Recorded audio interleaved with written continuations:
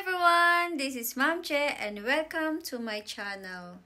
For this video, ipapakita namin sa inyo kung paano gumawa ng bagong account using existing YouTube channel. Explain niya sa inyo kung paano. Okay? Yes! So, para makakreate tayo ng panibagong channel sa ating existing YouTube channel account, kailangan natin pumunta sa ito channel.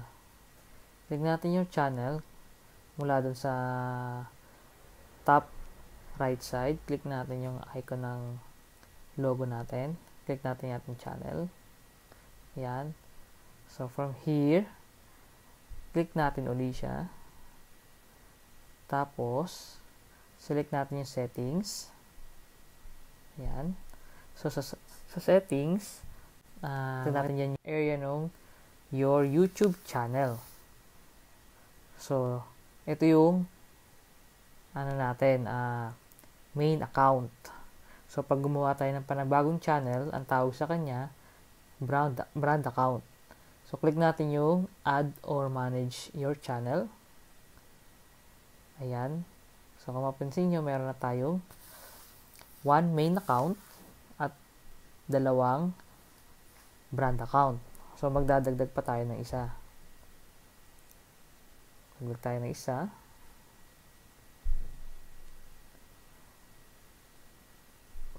Yan. Tapos, dun sa text box, input natin yung magiging brand account name. Yan yung panibago nating channel.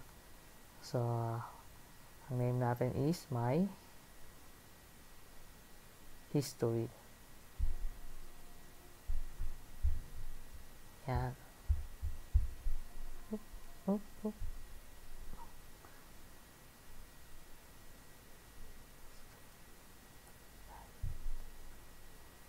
Done. Create. Stop nyo create.